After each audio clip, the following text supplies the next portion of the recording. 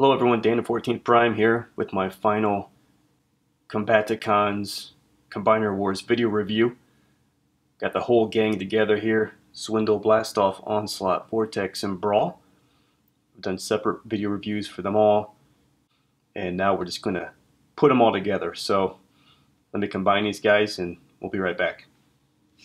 So here's the pieces of Bruticus as I last left them in each of their individual videos in terms of getting them ready to go to make Bruticus.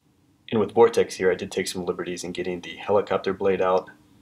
As imperfect as it is, I still like that better.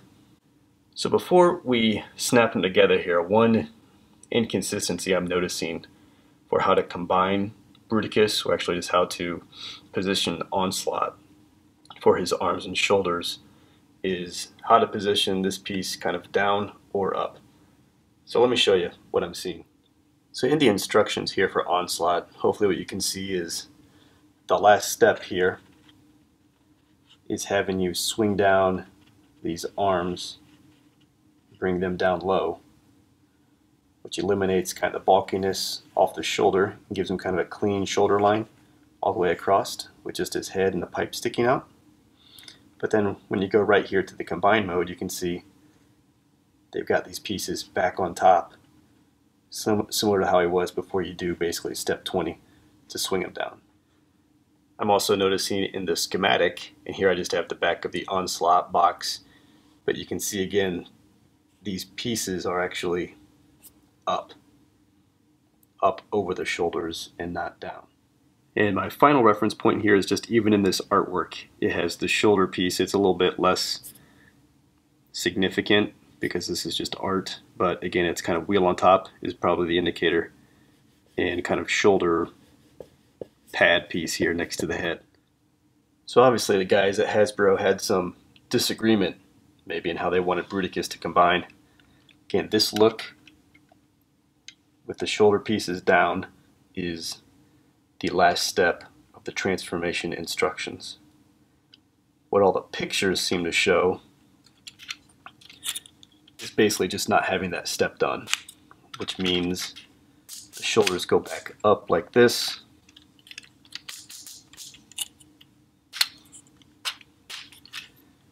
and you get this look, which is okay. So here you get these kind of shoulder pad things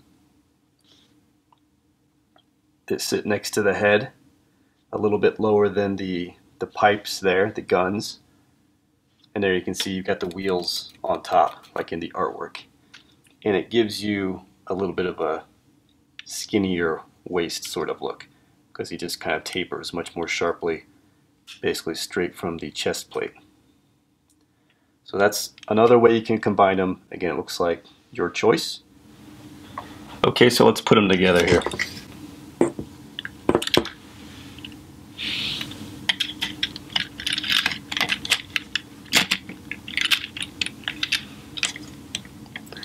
Pieces just slide right in.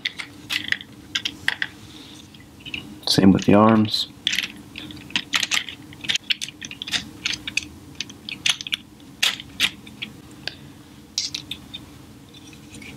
Just a little bit of a tab there on the shoulder you got to push in.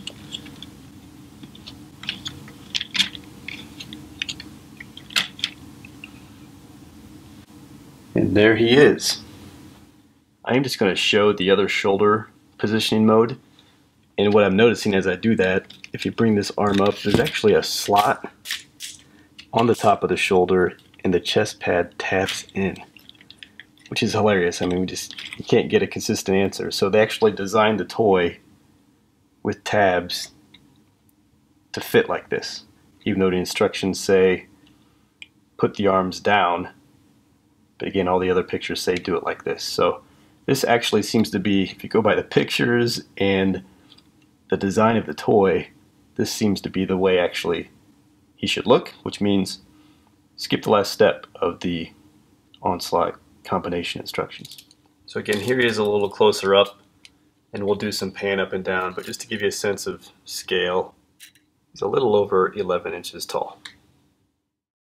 His highest point are those pipes, and they probably hit about 11 1/8 of an inch. So let's take a pan up and down the figure. I did notice that it helps to have Onslaught's legs kind of back a click.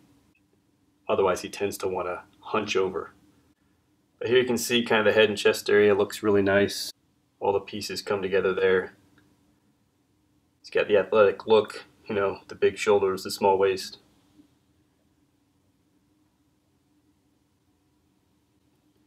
Here you can see how everything comes together.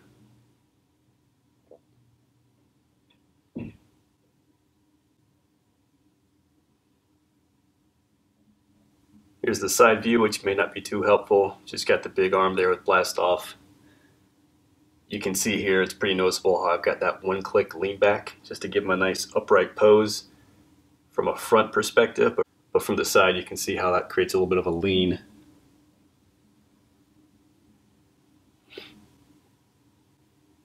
If we just go up and down, you can take a look at how he's all come together here. Here's the back of Bruticus, which certainly leaves a lot to be desired. I mean, it's just the underside of all these figures, which we saw in the other videos, wasn't great. And when you put it all together, it doesn't look any better. Especially through here, it's just really skinny. Just looks like he's missing some mass through that back area. And then here you can see him from the Vortex side, his left side, down into Brawl.